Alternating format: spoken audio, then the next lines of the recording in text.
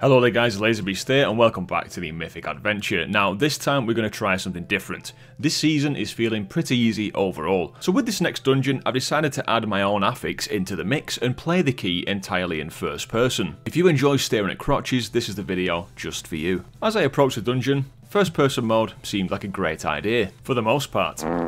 Once I got into the dungeon, the group had decided to go in Murloc mode, which was a nice idea. The only downside to this is because the Murloc model is quite small, it did make my overall height slightly lower, making things even harder to see because I was closer to the floor. Average gnome experience. But nevertheless, we pressed on.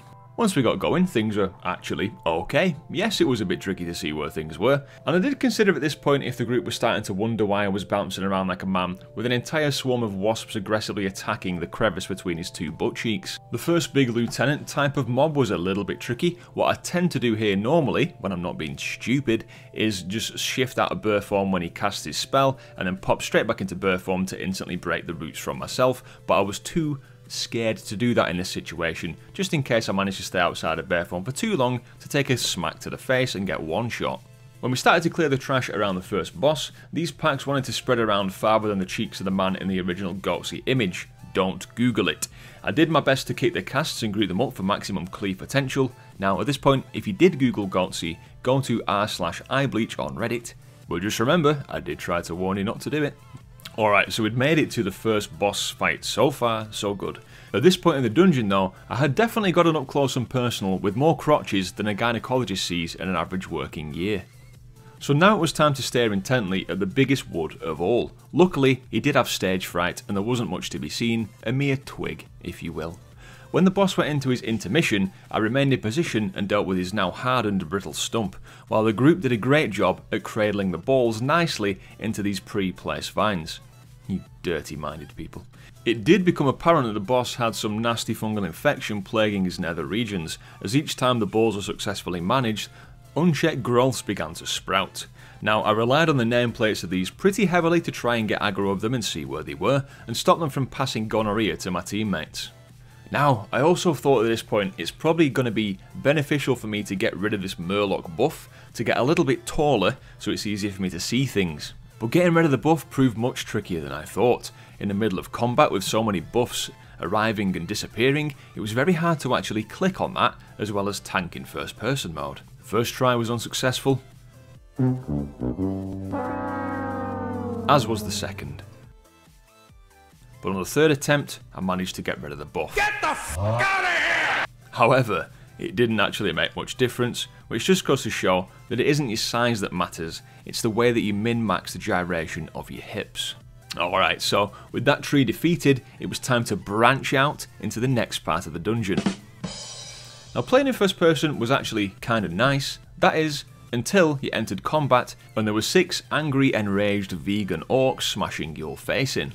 These orcs that had been dipped in Mountain Dew also had little side chicks on the scene that tried to cast choking vines on us as well. We made sure to kick those as best we could, as the group and I weren't really into that BDSM kind of stuff, except if it's a Tuesday. Now these packs of big plant mobs were what I'd imagine it to look like if you woke up in a garden centre nightmare where the plants had come to life to get revenge on you for forgetting to water them for the 16th day in a row. Now the second boss, even though we got it down in the first try, it was quite a messy affair. And that was nothing to do with the weird love triangle that was going on between these 3 bosses, but just because of the mechanics. The pools on the floor were coloured green, against the green floor, with green spells and other green mechanics. There was enough green stuff around to warrant the attention of the local drug enforcement agency. It was definitely pretty hard to see here, and I had to keep on checking the floor for the circle around me when the boss does his ability Noxious Charge, which is just slightly less annoying than its cousin ability, the Obnoxious Charge, which is what you should expect to find if you ever try to order a coffee from Starbucks. So with the second boss's messy affair over with, we entered the mage area, where these apparently wise individuals have gone and let gonorrhea run rampant in their ranks and pants. We put on our hazmat suits and cleared out the trash, and then got up close and personal with the boss, hence the suit. At this point, the gonorrhea fumes infected our mage's PC and he was disconnected from the game, leading to our first group wipe. We took a minute to collect our thoughts and then went at it again. Now there's a lot of things to dodge in this fight, but we moved around the boss's room slicker than an oiled up sea lion on an ice rink. We got the job done, and then it was time to face the final and biggest crotch in this dungeon. Y'all knew who I'm talking about.